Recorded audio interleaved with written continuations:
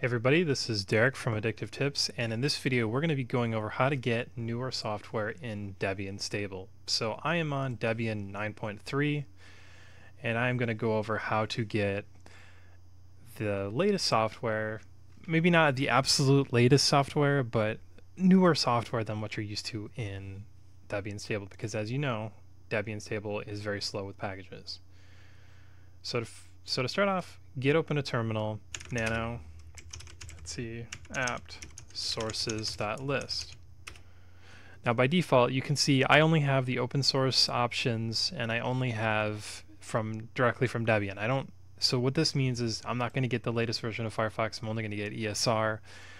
I'm only going to get certain versions of Mate instead of the absolute latest. And that's just because Debian needs to be stable. It needs to be solid and stable so that nothing crashes, because this can be used in a work environment.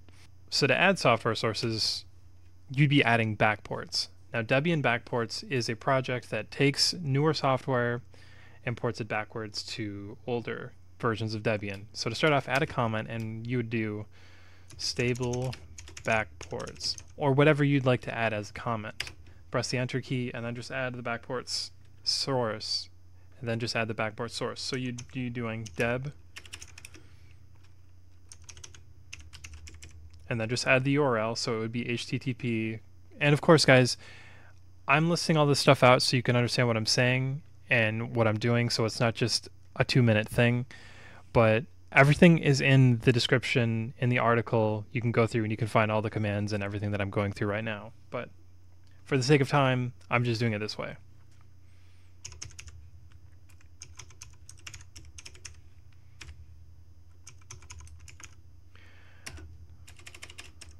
And that's just the Debian URL that we would use. It's similar to what we see up here, here, and so forth. So once that's added, we need to add the code name.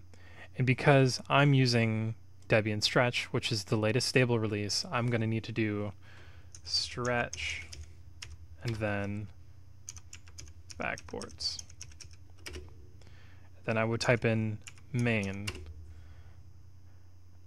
Now, this could be good enough if I'm just interested in using open source tools and I have no interest in NVIDIA drivers or Steam or whatnot. I'm good with that. But if I want to get the latest non-free software, first of all, I would not put non-free in any of these, because then that will conflict with the backports. So let's let the backports have the safest backports. So let's just have backports have the majority of the control over non-free software. So I would do non-free, and if I want access to the contributor packages, I would also do contrib.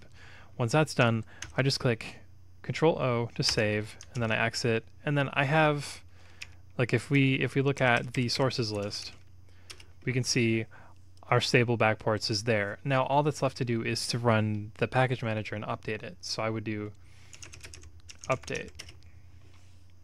And that will go through and it'll find, okay, here are the backports, and it's getting all of the stuff. So that's going to be it for me today, guys, but I will see you next video.